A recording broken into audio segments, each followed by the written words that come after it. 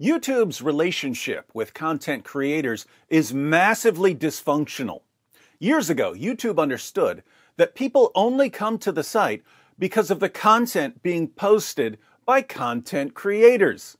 People don't come to YouTube for the trust and safety team. People don't come to YouTube for Susan What's-Her-Face. People come for the videos that are being made not by the spiritless morons who work at YouTube, but by video creators who labor tirelessly day and night to produce amazing content. So YouTube wanted to keep content creators happy. Then things changed. Over the past few years, YouTube's attitude has become, we need to protect the world from our content creators. We need to protect the world from their ideas. We need to protect the world from what they say. How are we going to do this? We're going to ban their videos. We're going to randomly demonetize them with no explanation. We're going to come up with ridiculous rules and enforce them arbitrarily. We're going to send out an army of mindless bots to scour old videos for some word that just ended up on our naughty list. And if our AI finds a word that may be loosely connected to some idea that we're suspicious about, it's a strike. No posting for a week. That's what we need. Strikes. We need community guideline strikes, even when no one has violated the community guidelines. We need copyright strikes, even when no one has violated the copyright rules. We need to rain down an unholy fire of bans and strikes on our creators until their channels are nothing but rubble and ash. In other words, they came to view us, content creators, as the enemy. So now we're in this screwball situation where we're still creating the content that keeps people coming to the platform, but YouTube keeps punishing us for it. That's why I said that YouTube's relationship with content creators is massively dysfunctional. Let me give you the latest in an endless line of ridiculous examples. For the past 2 weeks or so, I've been posting 1 or 2 videos per day. Yesterday, I didn't post a video. Why? Because I got another completely bogus strike. I don't mean a strike where I see it one way and YouTube sees it another way. I mean another strike where YouTube takes down my video and says that I was doing the exact opposite of what I was doing in the video. And as usual, it's an old video. It's from years ago. So back in 2018, my friends and I made a video series titled Islamicize Me. The series was loosely based on a true story. One of the guys in the series is a retired Christian rapper named Vocab Malone. Vocab used to be friends with a guy named Elton Simpson. Elton Simpson was apparently a very nice guy. But Elton converted to Islam, became radicalized very quickly, and was killed during a terrorist attack. What do you do when someone starts convincing your friends to go on a killing spree? We decided to make fun of the radicalization process. So we made a series called Islamicize Me about 3 guys who start out as perfectly normal guys, but over the course of 30 days decide to become terrorists. Now, whether you agree with us that we should be mocking and ridiculing the radicalization process, I happen to think that this is the best way to respond to the radicalization process, but whether you think we should be doing this or not, how stupid would a person have to be to think that in this comedy series, in which we're mocking terrorist groups like ISIS, who were convincing young Westerners to become terrorists, we're actually recruiting for ISIS? How dumb would you have to be? Watch what happens. Several weeks ago, YouTube sent me this message. Hi, Act 17 Apologetics. We wanted to let you know our team reviewed your content and we think it violates our violent criminal organizations policy.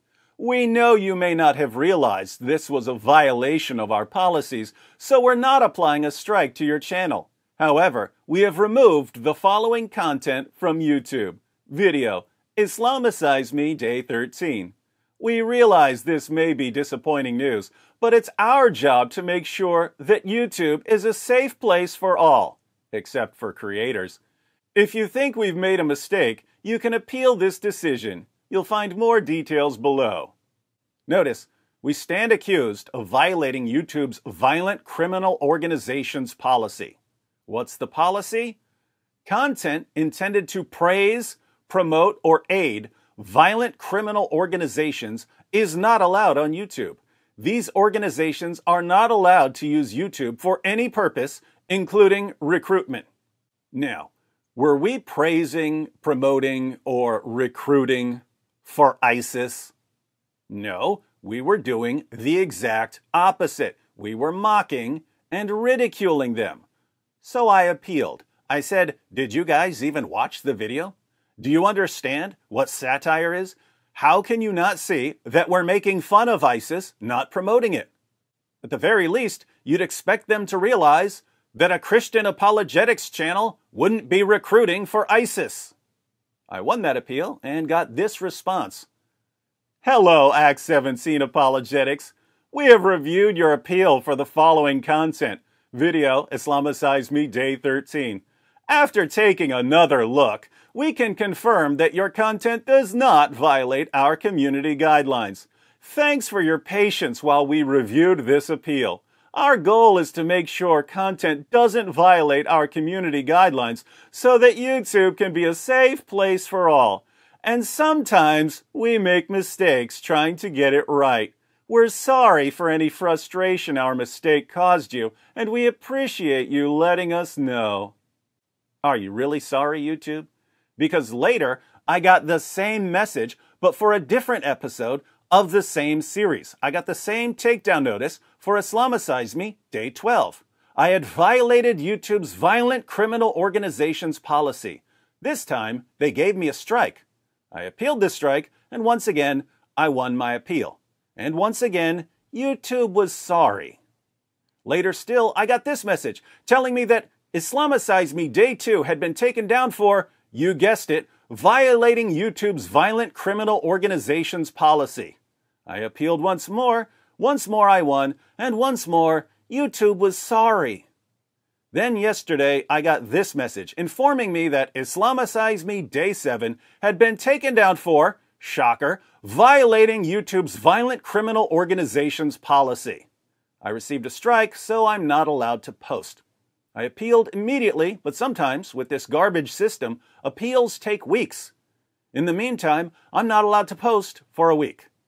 And if you've ever appealed a strike on YouTube, you know that the result seems to be pretty random. My friend Vocab posted a special edition of the same series on his channel. His videos have also been getting taken down. He's also been appealing. He gave them the same response I gave them. And look, his appeal for Islamicize Me Day 2 was rejected. My appeal for the same episode was granted. His was rejected. They concluded that we are indeed glorifying and recruiting for ISIS, even though they agreed with the other appeals that we're obviously not doing that. It's totally random. Am I going to win or lose my appeal to my strike over Islamicize Me Day 7? I have no idea. But whether I win or lose, I can't post. And whether I win or lose, a week from now, I'm going to get another takedown notice for another episode of the same video series. And a week after that, I'm going to get another and another and another until YouTube has gone through the entire series. Now, you may say, well, David, why don't you just take down the entire series? Because I shouldn't have to. That series isn't violating any YouTube policies. I'm not the one messing up here. They're the ones who are messing up, and they just don't care. Again, YouTube is accusing us of doing the exact opposite of what any idiot can see we're doing. And besides that, taking down this series is irrelevant.